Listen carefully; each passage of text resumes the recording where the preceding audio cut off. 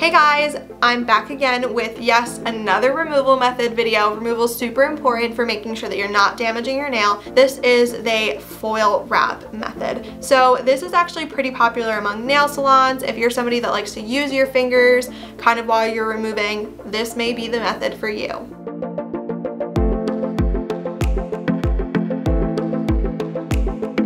So you guys know the drill. We're gonna wanna gather all of our removal supplies. So 100% acetone, a rugged file or a refined file, a buffer block, or even a drill bit, whatever your preference is, it's up to you. And then with this, you're gonna wanna have tin foil, cotton balls, and then if you really wanna use your hands, you could grab some, rubber cleaning gloves if you want.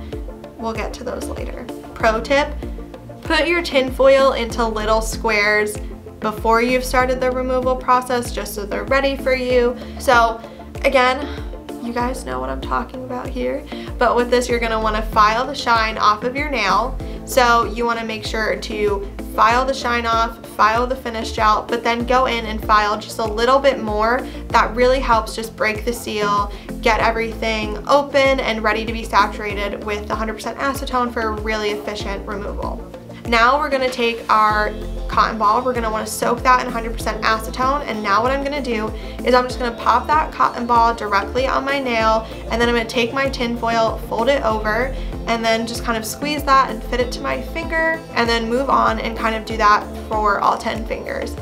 And so with this removal method will take around 10 to 15 minutes for each finger. With this, sometimes if I'm doing this method, I just like to put my hands up, watch some TV, watch our YouTube videos, learn some new tips and tricks, and just kind of soak in and take a second to be still.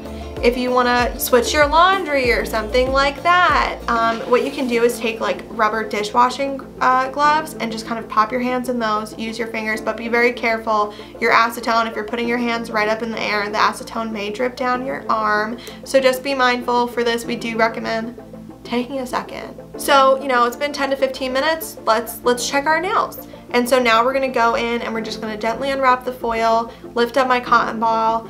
Oh, I have a little bit left on like this edge of my nail. You can kind of go in there and gently rub that off with the cotton ball, or if nothing's really happened, just kind of massage your cotton ball a little bit, pop the tin foil back over and let that sit for a little bit longer.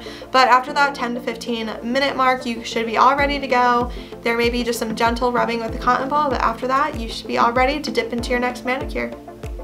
Alright guys, make sure to leave a comment below with which shade or shades you're dipping into next, since you are watching a removal video. I'm guessing that you're getting ready for your next manicure. So make sure to subscribe and turn on that bell notification so you guys never miss any of our other videos or any of our other dip tips. Alright guys, have a good one.